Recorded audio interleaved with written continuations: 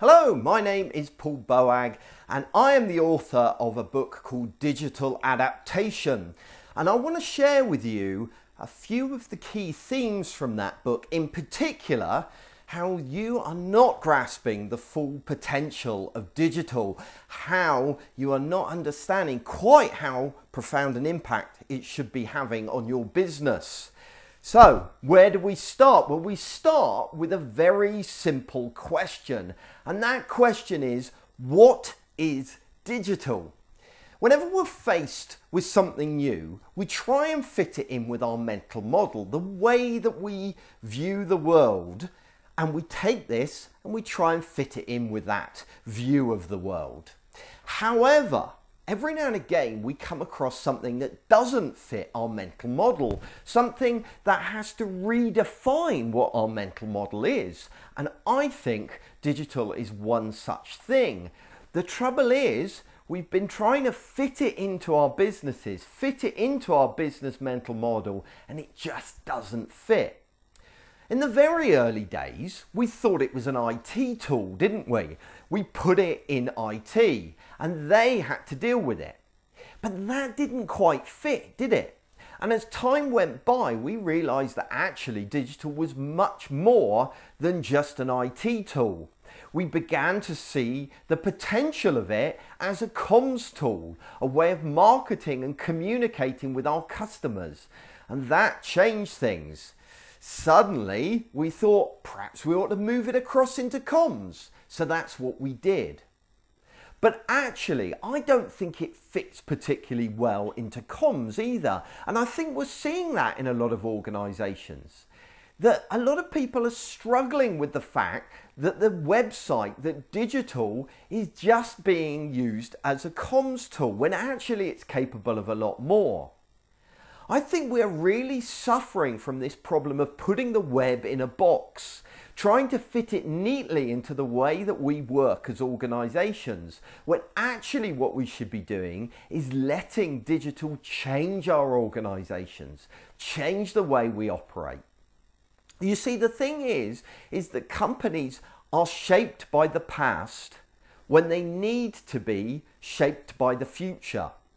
Leroy Hood put it brilliantly when he said that bureaucracies are honed by the past and almost never can they deal effectively with the future. And I think most organizations are in that place, that they have been honed by the past, by the industrial economy, and they're inadequate to deal with the digital economy. The old processes that we used in the mass market, mass media, industrial age do not work in the digital economy. What was safe ground for our businesses no longer is, and we've seen that in many sectors. We need to adapt to this new reality because the landscape has changed on us. We have seen fundamental shifts in almost every aspect of our society and our world because of digital, because of the web. It's very reminiscent in a way of the printing press or the manufacturing line or the automobile. All of these things were in essence just tools, but actually they had a much more profound impact on our society. The printing press, the car, the manufacturing line changed the world in which we live, and digital is doing the same. We've already seen it start to change business. We've seen some sectors absolutely decimated by digital, by the web. Sectors such as retailing, music, TV, newspapers, all of them have been completely redefined by the web. We've seen really big organizations go into receivership because they haven't adapted to the changes the web has brought. We've seen the creation of entirely new sectors, types of businesses that couldn't have existed without digital and the web. And we've seen yet more sectors redefined because of the web. We're also seeing changes in the workplace as well. The way we work now has changed.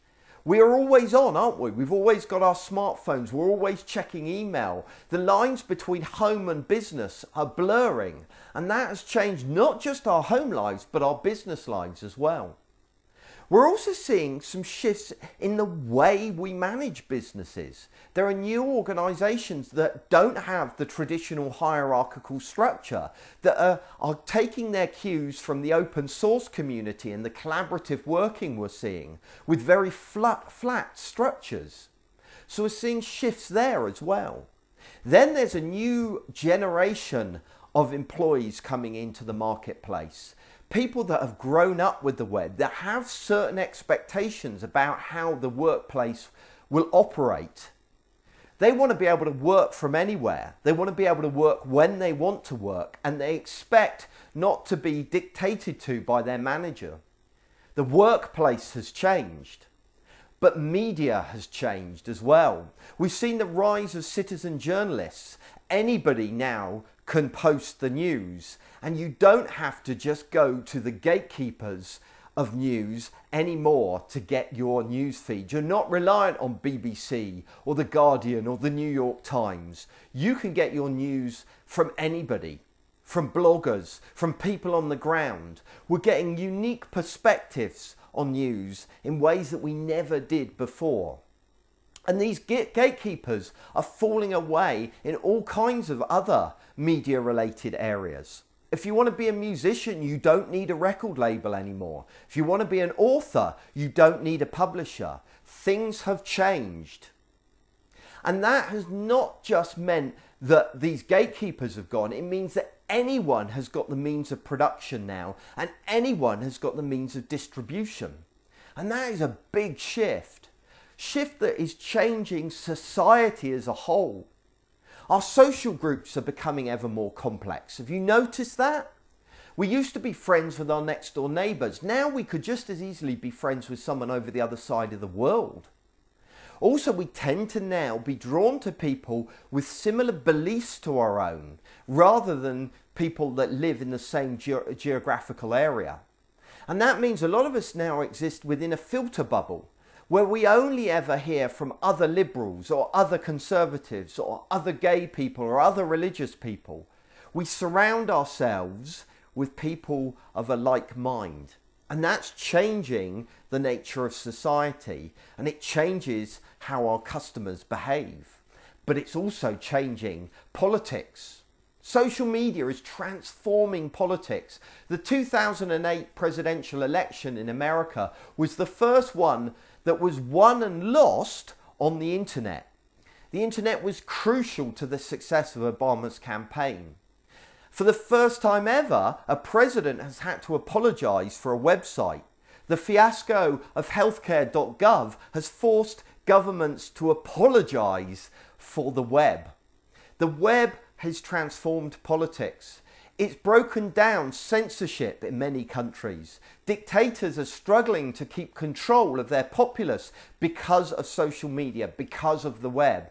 We've seen people overthrown in the Middle East because of social media. We're also seeing people become much more issue focused. Instead of just following a party line, they're coming together over particular issues, like the Occupy movement, and the web and digital is facilitating that. So with such profound impact of digital, with so many big changes happening in the world around us, how are we as organisations going to adapt to that? Well, I talk about this in a lot more depth in my book, but I want to mention 4 areas now. First of all, I want to talk about a change in our mindset. I then want to talk about strong digital leadership and a clear digital strategy before wrapping up by looking at the importance of having a program of education. So let's start with the first of those. We have to change our mindset. We have to move away from industrial thinking, from mass media thinking, from mass consumerism. The old way of thinking, the old way of doing business was all about productivity and efficiency, squeezing a little bit more money out of the customer, squeezing a little bit more productivity out of your employees.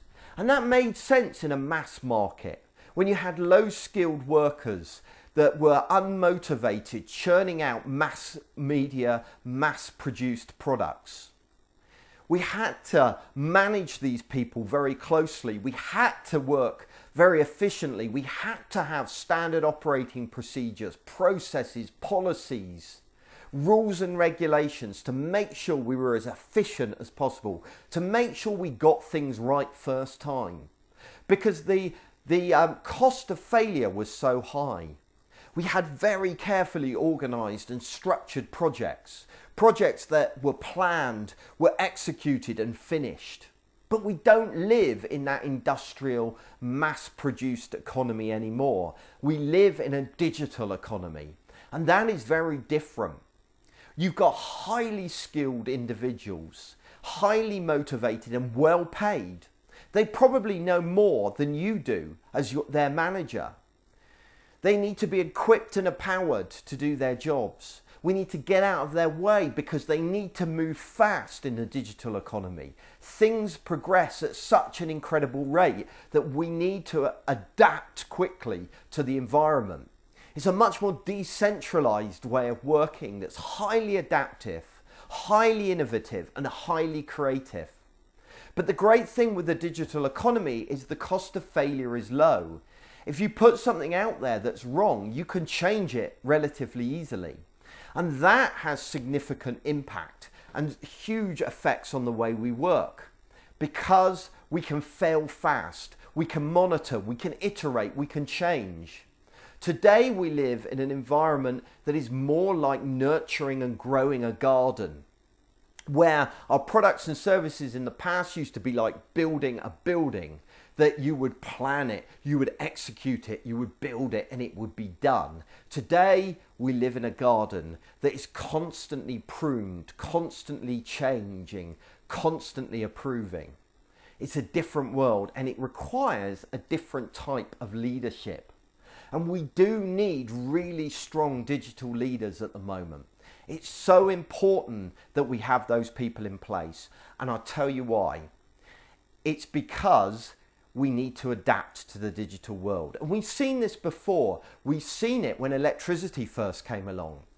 Electricity was a difficult thing for many organisation leaders to get their head around. They couldn't quite see how it integrated into their workplace. So they appointed chief electricity officers. It seems ridiculous now, doesn't it, in our modern world that we have chief electricity officers or had them, because electricity is ubiquitous. But at the time we needed help making that transition, and the chief electricity officers did their job well, because now electricity is something that all of us use every day to achieve our business objectives. And we need to do exactly the same with digital. One day digital will be ubiquitous. One day every member of an organisation will use digital to achieve their business objectives. But to get to that place, we need strong leadership to set a direction. We need chief digital officers, somebody embedded in our organisation that can set a direction, that can show us where we should be going, that can be educating us about the use of digital. And if that can't be somebody permanent, then you need a mentor, somebody to draw alongside you from the outside and to advise your organisation about the digital direction that they take and what digital means for your organisation. Somebody with real authority to bring about change, somebody with the drive and the passion to make it happen, somebody that's willing to be a maverick, to challenge the standard operating procedures of the past and to bring about a new business reality. Somebody to set a new digital strategy, not a vague set of goals about digital adoption or being digital by default, but real tangible solutions to digital. Looking at how digital can solve business problems, but also looking at how the business needs to change because of digital. And also putting together a set of guiding principles about how digital fits in with your organisation, how the organisation will utilise and use digital, how it will adapt what its principles are for using this new technology, and then a set of coherent actions, things that can be done to adapt the organization to the new digital reality. We need that kind of strong strategy, and it's so lacking in most organizations. But most of all, that strategy needs to have at the heart of it a program of education. At the moment, the web professionals we have in our organization are implementers. They're people to put up new content or to build new websites. But what we really need is educators, people that can start a program of education so that everybody is able to implement and change the way they operate to make better use of digital. We need people to empower the members of staff across our whole organisation to better understand and better utilise this new digital tool. So who's going to do all of this? Who's going to make it happen in your organisation? Well, I think it needs to be you. I think you're the only person that can do it. The fact that you're watching this video now, the fact that you are going to read my book, shows that you get that there needs to be change, that there is more to be done, that digital isn't being fully utilised at the moment. Who else is going to do that? You may not have the authority, you may not feel like it's your job, but who else? If not you, then who? Is it going to be senior management? I don't think they really get it. I don't think they realise that there's a problem to be solved. I don't think they know they can't carry on with business as usual.